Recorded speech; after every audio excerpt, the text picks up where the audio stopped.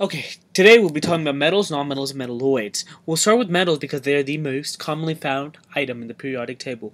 They are usually shiny, very dense, and only melt at high temperatures. The shape can easily be changed into thin wires or sheets without breaking. Our vocabulary term is ductile and malleable. Metals will corrode and gradually wear away like rusting iron. Heat and electricity also travel well through the metal. Here is a good conductor, okay? Copper. And then we have iron.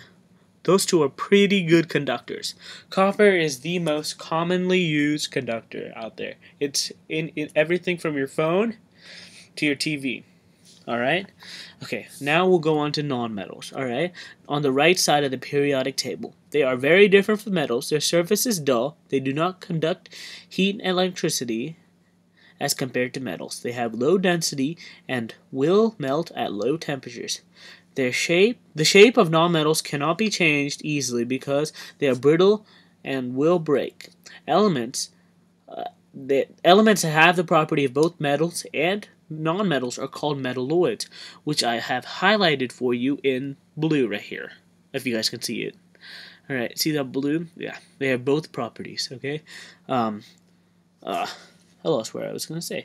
They can be shiny or dull. Their shape can easily be changed. Electricity and heat can travel through metalloids, but not as easily as it travels through metals. Alright? And let's go for some metalloids. Metalloids, examples are boron, alright, silicon, and germanium. Germanium. Oops, I said that wrong.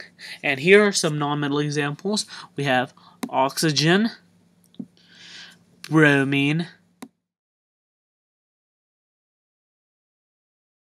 Okay guys, here's a fun fact. While aluminum is the most common metal found in the Earth's crust, the most common metal is iron, mostly because it makes up such a large part of the Earth's core. True fact.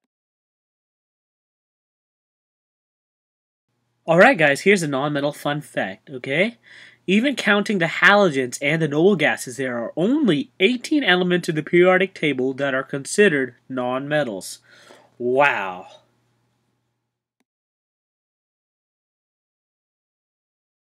Alright guys, here's a double whammy fun fact, okay?